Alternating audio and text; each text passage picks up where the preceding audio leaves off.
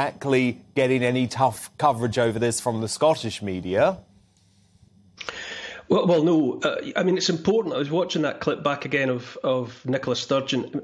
What she really means is that it's an outrage that anybody would think to challenge her. And, she thinks it's, she, in her opinion, anyone that gets in her face and says no is just outrageous, and that it's untenable for her. It's unimaginable for her that she would be challenged in her position as First Minister. Anything she says is supposed to go. This constant harping on that she goes on about representing the will of the Scottish people. If you live in Scotland, if you talk to Scottish people, as I do every day, the vast majority, I've seen figures of 80% of Scottish people are appalled by the gender reform bill. They absolutely do not want it. They are appalled by it. We've all watched the coverage of its passage through the Parliament. There were last-minute amendments tabled that would have at least prevented convicted sex offenders from, using this to identify as women so that they can get into and serve their time in women's jails. Nicola Sturgeon stamped even on that as a last-minute amendment. This is just yet another example of Nicola Sturgeon believing that she has the absolute unquestionable right to ram down the throats of Scottish people whatever it is that she wants to do. But now, Neil, she will use this veto by Westminster and Sunak's government, which I celebrate, by the way. I think it shows that maybe Sunak is finally growing a bit of a backbone. But she's going to use this now, isn't she, to try and say that it's proof that Scottish independence is necessary. Oh, I dare say, she will repurpose anything and everything and make it into a weapon that she can use to insist that, the will of the Scottish people has been thwarted.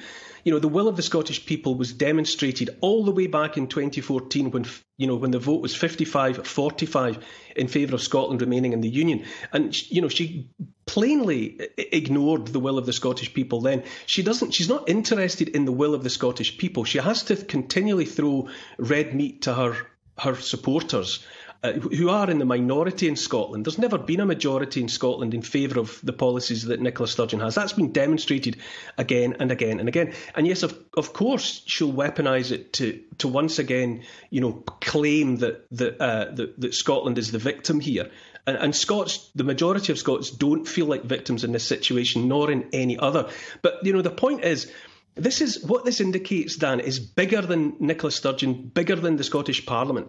This is yet another example of politicians who are drunk on the power that they obtained during the last couple of years, determined that they can change our lives in every way, in any way, change our lives fundamentally forever.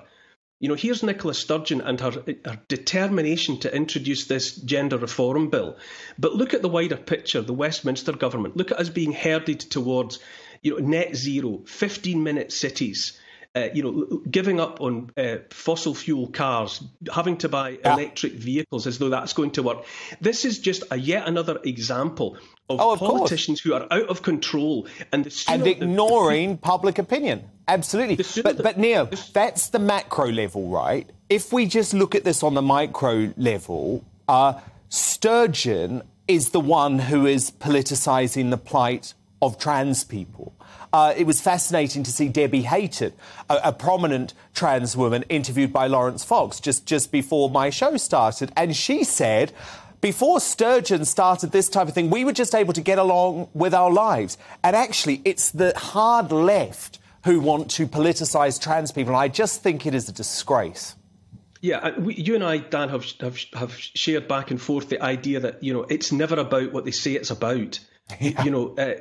Debbie Hayton made remarks that that she was they were going about their lives quietly. Trans people were going about their lives quite quietly. Now they've been kind of hijacked by activists. The activists don't really care about trans people. No. It's just another opportunity to weaponise another group of people to further a broad spectrum agenda, which is to change everybody's life in this country.